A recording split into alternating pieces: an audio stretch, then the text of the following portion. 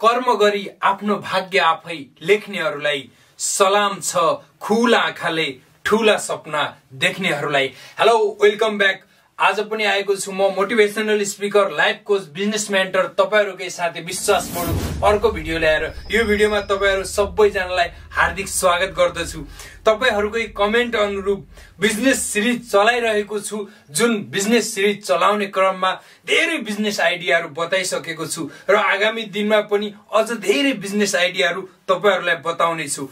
आज तपाईहरुकै कमेन्टबाट एउटा जुन बिजनेस आइडिया जो थोरै लगानीमा गर्न सकिन्छ, यो अगरबत्ती उद्योगको बारेमा आजको यो भिडियो बनाउँदै छु।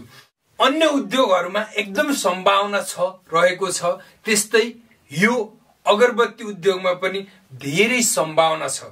अगरबत्ती उद्योग गर्नको लागि तपाईहरुलाई आजको यो भिडियोले धेरै मद्दत पुर्याउनेछ भन्ने अपेक्षा लिएको छु। ए टु जेड प्रोसेसहरु यो भिडियोमा बताउने छु, ध्यान दिएर हेर्नु होला, सुन्नु होला। र यसको लागि कुनै कामदारहरु पनि चाहिदैन, घरकै फ्यामिली, भाउजू, आन्टी, अंकल, ठुल्ड्याडी, सानो बुवा, भतिज, भाइ, बाबु, नानी, जोसुकै पनि, मम्मी, बुवा, जसले पनि यो उद्योगमा मजाले सघाउन सक्छन्। घरभित्रै बसेर सामान्य तरिकाले लेडिज होस् या जेन्ट्स होस्, जसले पनि गर्न सक्छ। यसको कुनै त्यो उत्पादनको लागि, कामको लागि, यो उत्पादन गर्नको लागि गाह्रो हुने भन्ने अवस्था छैन। यो बिजनेस यदि मन पर्छ तपाईलाई भने पछाडि यो अगरबत्ती उद्योग सञ्चालन गर्नु होला, जसले तपाईको आय स्रोत, आर्थिक अवस्थालाई एकदम राम्रो बनाउनमा यसले मद्दत गर्नेछ। सुरु गर्छु। अगरबत्ती उद्योगको लागि सर्वप्रथम अगरबत्ती प्रिमियर पाउडर भन्ने चाहिन्छ। अगरबत्ती प्रिमियर पाउडर, जो अगरबत्ती प्रिमियर पाउडर केबाट बन्छ त? यो उड पाउडर, काठको धुलो हुन्छ नि, काठको धुलो लगायत पाउडरहरुबाट बन्छ। यो जो बुर्दाम भन्छन् नेपालीमा, काठको धुलो, त्यो सहित मिलेर त्यो प्रिमियर पाउडर बनेको हुन्छ। त्यो प्रिमियर पाउडर चाहियो। त्यो प्रिमियर पाउडर बजारमा बनेकै हुन्छ, त्यो केजीका हिसाबले किन्न पाइन्छ। त्यसपछाडि यसको लागि जो स्टिक हुन्छ, अब अगरबत्तीको लागि त त्यो स्टिक चाहियो नि त, जहाँ त्यसको बाहिर त्यो लेप लाग्ने हो, त्यो प्रिमियर पाउडर लाग्ने हो। यसको लागि त्यो स्टिक र अगरबत्तीको प्रिमियर पाउडर, स्टिक, डिएबी भन्ने एउटा केमिकल हुन्छ। त्यो केमिकल जो स्वास्थ्यलाई केही असर गर्दैन, त्यो केमिकल र अनि त्यस पछाडि परफ्युम, यी चार चीज भयो भने पछाडि मजाले अगरबत्ती बनाउन सकिन्छ। घर बसी बसी एकदम कम लगानीमा सजिलो किसिमले गर्न सकिने अगरबत्ती उद्योग एकदम राम्रो छ यो। अब त्यो भइसक्यो, कच्चा पदार्थ ल्याइसक्नुभयो, मार्केटमा किन्न पाइन्छ, तपाईले ल्याएर आउनुभयो। अब त्यस पछाडि यसको लागि त्यो कच्चा पदार्थ जो प्रिमियर पाउडर लिएका थियौ नि, त्यो पाउडरलाई पानीसँग मिसाएर त्यसलाई घोल्नु पर्छ। जस्तो त्यो 1 केजीलाई तपाईको लगभग 650 मिलिलिटर जति पानी चाहिन्छ। 1 केजी पाउडरलाई 650 मिलिलिटर पानीमा त्यो मजाले यसरी घोल्ने, हातले घोलिसके पछाडि त्यो जब केही समय घोलिन्छ, घोलिएर त्यस पछाडि त्यसलाई लगेर जो मेसिनको एउटा बकेट हुन्छ, जो भाँडो हुन्छ, त्यो भाँडोमा त्यसलाई हाल्दिने, पाउडरलाई त्यो भाँडोमा हाल्दिने। हाल्दिसके पछाडि अब जो स्टिक किनेका हुन्छौं हामीले कच्चा पदार्थ, त्यो स्टिक चाहिँ तल मेसिनको छेउमा टक्क यसरी राखिरा हुन्छ।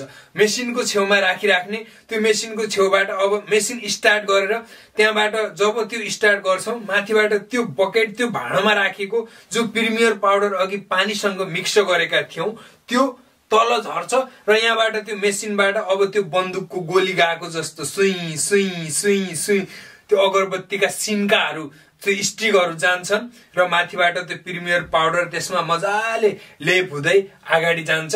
अब अगाडि गइसके पछाडि यताबाट तपाईले स्लो पनि गर्न सक्नुभयो, फास्ट पनि गर्न सक्नुभयो, आफ्नो किसिमले। यो अटो चल्ने मेसिन हो, यसको लागि सिंगल फेजको बिजुलीबाट चल्छ, धेरै बिजुली पनि चाहिदैन, मजाले घरबाट गर्न सकिन्छ।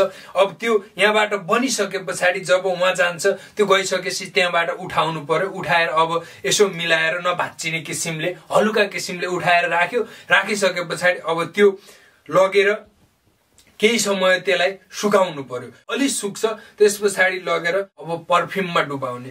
पर्फ्युममा त्यसलाई हालिसके पछाडि पर्फ्युम अब कसरी कति हाल्ने त पर्फ्युमको लागि पनि भन्ने कुरा हुन्छ।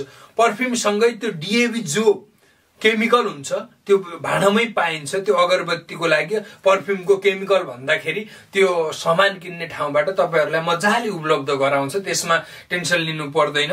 अब त्यो ल्याउनु भो, त्यसमा अब 1 किलो पर्फ्युममा 4 किलो त्यो डीएबी केमिकल मिसाउनु पर्छ।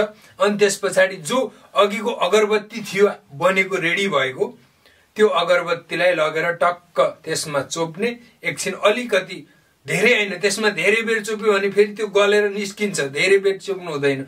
लग्यो त्यहाँ पानीमा त्यो पर्फ्युममा, त्यसपछि त्यो केमिकलमा मजाले उठायो, उठाएर ल्याइसके पछाडि छेउमा राख्यो। अनि केही समय सुक्न दिनुपर्छ। त्यसलाई सुकाउनको लागि घाम प्रयोग गर्नु भएन, आगो हिट प्रयोग गर्नु भएन, भित्र छायामा ओसिलो ठाउँमा त्यो आफै सुक्नु पर्यो। त्यो भइसके पछाडि अब तपाईले पर्फ्युम कुन फ्लेभरमा बास्नामा ल्याउनुहुन्छ, त्यो अब कस्तो बास्ना भन्ने कुरा होला नि त। अब तपाईलाई मन पर्ने ल्याउनु होला। त्यसपछि अन्य पनि फ्लेभरहरुमा पर्फ्युम ल्याउने। केही अगरबत्ती केही फ्लेभरमा, केही अगरबत्ती केही फ्लेभरमा, सबै एकै किसिमको बास्नामा हैन। यसो जब त्यो कोठामा बाल्यो भने पछाडि अगरबत्ती घरभरि नै मगमग बास्ना आओस्। अहिले बालेको अगरबत्तीको बास्ना अलि लामो समयसम्म पनि रहोस्, त्यस्तो अगरबत्तीको लागि त्यो पर्फ्युमले गर्दा सम्भव हुने हो। त्यो भएर पर्फ्युममा अलि बढी लगाइहाले पनि अगरबत्तीको बास्ना चाहिँ अब सकिन्छ भने कहिलेकाहीँ त्यो उहाँबाट किनेर ल्याएको पर्फ्युम पनि एउटामा दुईटा मिक्स गरिदिने, डबल नौलो चीज दिदिने त्यो पर्फ्युम, अनि बास्ना फरक आउँछ। त्यसपछि एउटा मस्त अगरबत्तीको नाम राख्ने, जुन नाम सुन्दा नै मान्छेको मन लोभ्याउने किसिमको होस्। नामले पनि धेरै प्रभाव पर्छ। प्रत्येक बिजनेसको सुरुवातमा जो बाहिरी कभर खोल हुन्छ त्यो खोलमा नामको एकदम ठुलो भूमिका हुन्छ। अब त्यसपछि तपाईहरुले त्यो कभर पेन्ट गर्नुभयो, त्यो अब सामान्य सिम्पल कभर पनि राख्न सक्नुहुन्छ, अलिकति हाई क्वालिटीको कभर पनि राख्न सक्नुहुन्छ। अब त्यो भित्र जो धूपहरु छन् ती रेडी भएका, ती धूपहरुलाई टक्क त्यो प्लास्टिकमा हाल्ने र बाहिर जो कागजको कभर हुन्छ या प्लास्टिककै पनि कभर बनाउन सक्नुहुन्छ। मजाले त्यसलाई बेन्डिङ गरेर त्यसपछि मार्केटमा पुर्याउन लायक भयो। त्यो मसिनले एक दिनमा 90 केजी बराबरको उत्पादन गर्न सक्छ। 90 केजी को अगरबत्ती बनाएर बजारमा पठाउन सक्छ। कति हुन्छन् र अहिले के रे धेरै भारी हुने अगरबत्तीमा लगभग 200 ग्राम, 250 ग्राम, नभए 100 ग्राम, 150 ग्राम, 50 ग्राम त्यति हुन्छ अगरबत्ती उ भित्र।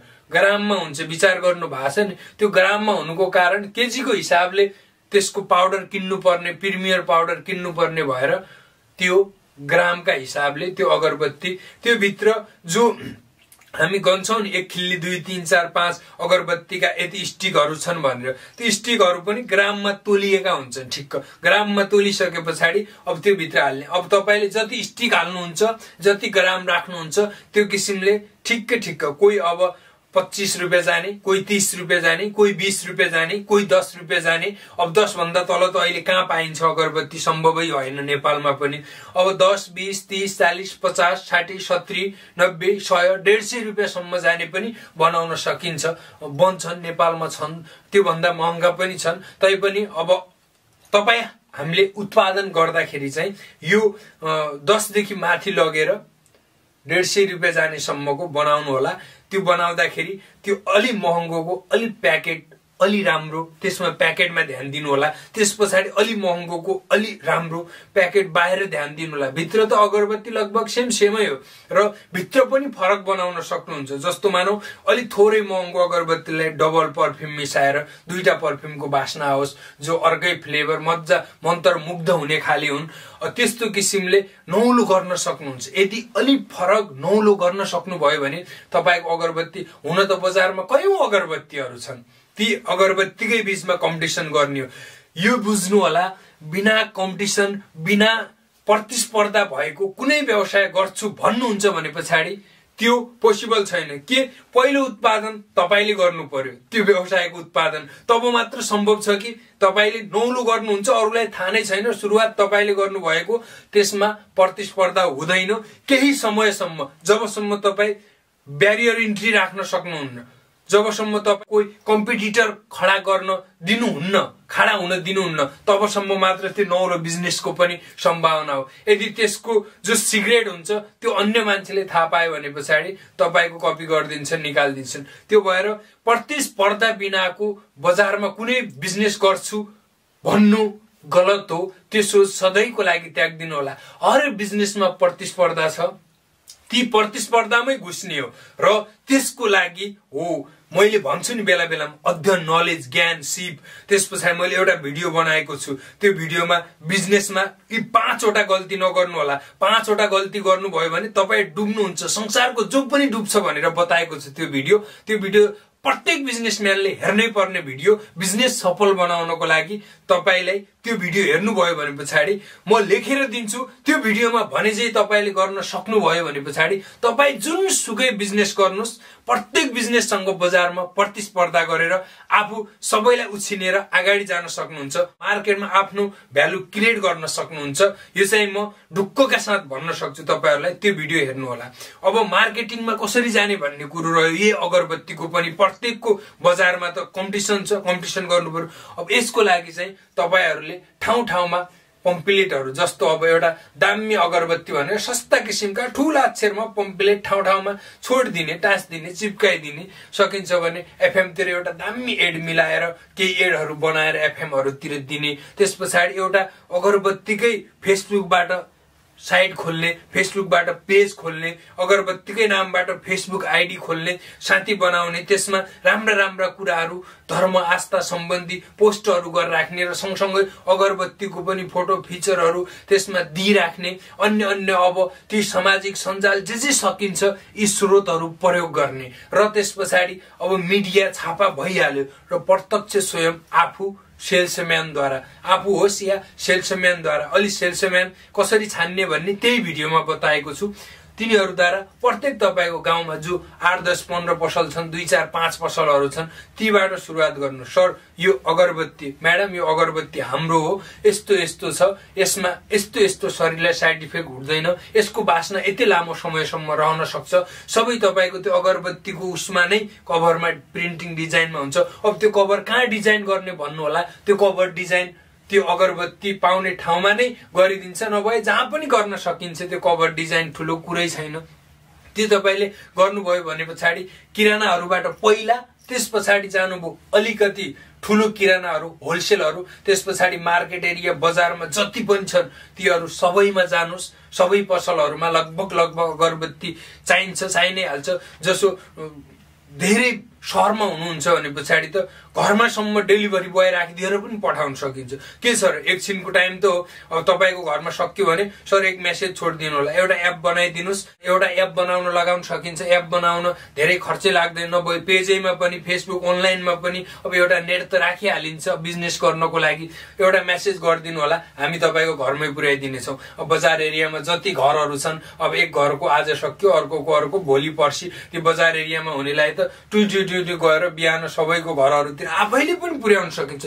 बिजनेसको लागि नौलो पोलिसी ल्याउनै पर्छ। प्रत्येक बिजनेसमा अरूभन्दा केही नयाँ तपाईँ गर्नुस्। तपाईँ जुनसुकै बिजनेस गर्नुहुन्छ अरूभन्दा फरक दिनुस्। सुरुवातमा धेरै फाइदा नहेर्नुस्, फाइदा नखोज्नुस्, नाफा नहेर्नुस्। मात्र बिजनेस कसरी टिकाउने, 3 देखि 5 वर्ष बिजनेस टिकाउने मात्रै सोच्नुस्। 5 वर्ष टिकाउनु भयो, तपाईँ सफल हुनुहुन्छ।